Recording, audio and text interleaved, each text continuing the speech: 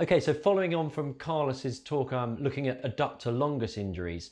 Again, it's the same principle. You've got to know your anatomy, you've got to find the anatomy, and you've got to follow it all the way proximal to distal to ensure you don't miss any injuries. So all we're going to do in transverse section, just behind the adductor longus tendon, is we're going to identify the gracilis, which is a really nice soft tissue landmark to start with.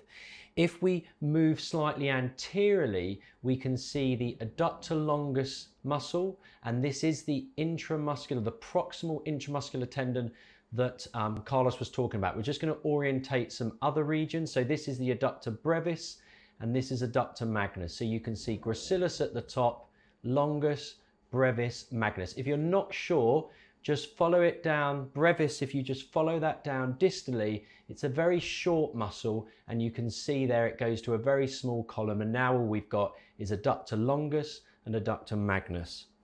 Now, we're going to really scrutinize this adductor longus in cross section.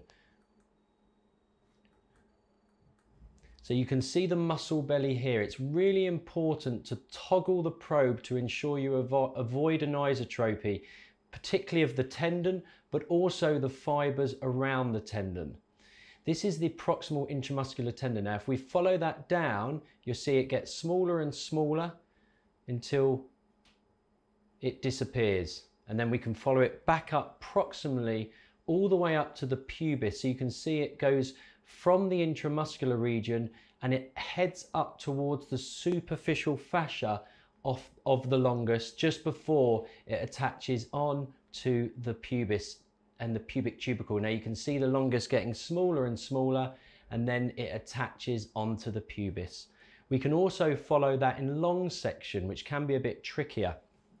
So if we just rotate the probe, you can see the intramuscular tendon there of adductor longus, and we can follow that up towards the pubis with lots of gel, bit of pressure, and then you can see the intramuscular tendon comes down and forms the free tendon and the attachment onto the pubis there. And even in this position here, you can see the three muscles, longus, brevis, and a little bit of magnus there.